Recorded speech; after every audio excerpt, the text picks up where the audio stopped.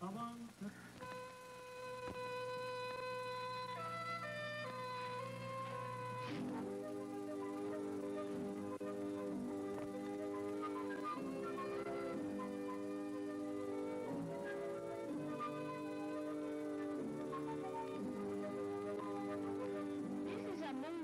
Andy Warhol, the famous artist. This is his studio, and these are his friends and helpers. Billy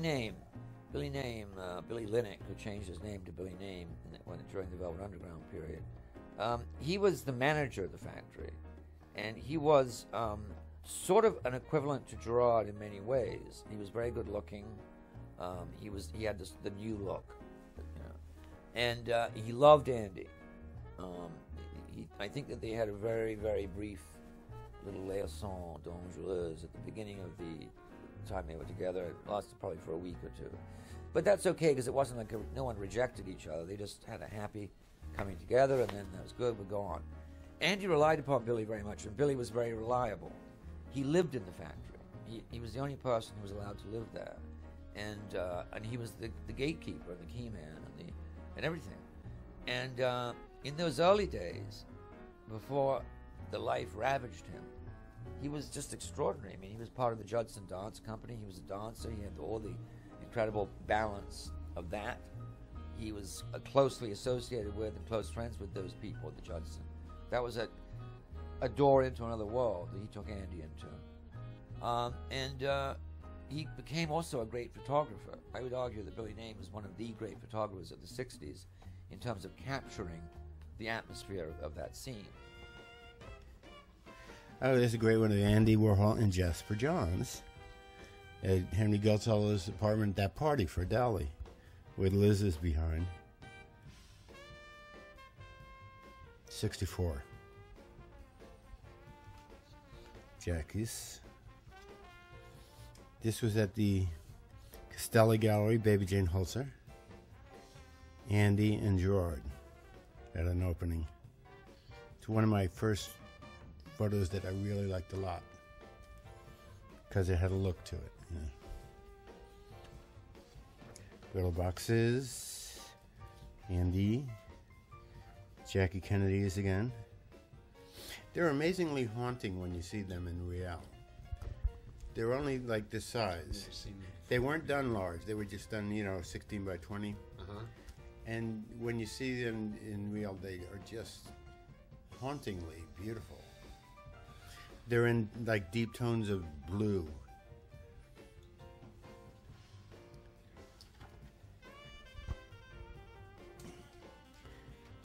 And more Andy and Factory, Silver Factory. Imagine living and working in a place like that. It's so cool, isn't it? See, here's the 2 bathrooms. So this is before I made the second one into a darkroom even. So this is really early before I finished all the silvering. Because eventually I made the second bathroom into my darkroom. I love this Andy on the phone. It's so hot. I mean, talk about contrast. This is like 64 too, isn't it? Yes, it is. No, it's actually 65, actually, because this was during the time we did the horse movie.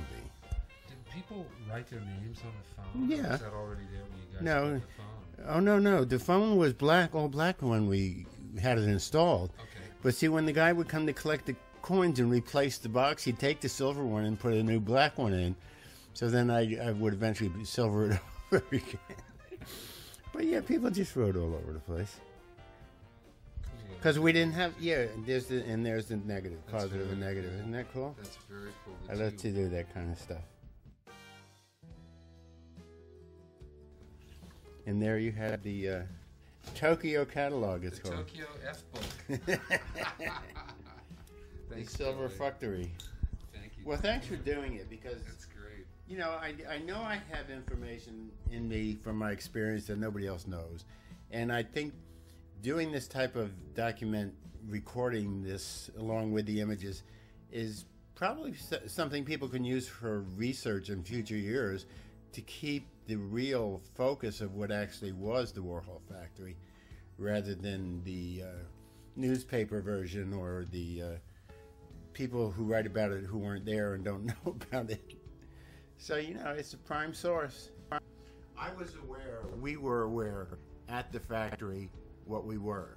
We could feel the power, we could feel the dynamic of the vitality of the whole thing, being the hot spot in Manhattan, of the center of the art world, but the power that comes with it also.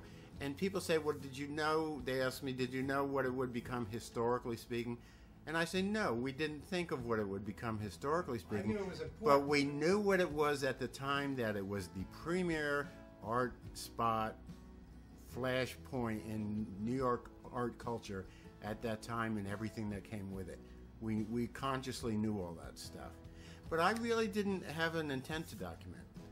I was just a photographer or an artist who Andy gave a camera to. And so I mastered the camera and used it for my artwork, you know. And it just, where I did it became documentation, because the factory became such a historical event. Well, it became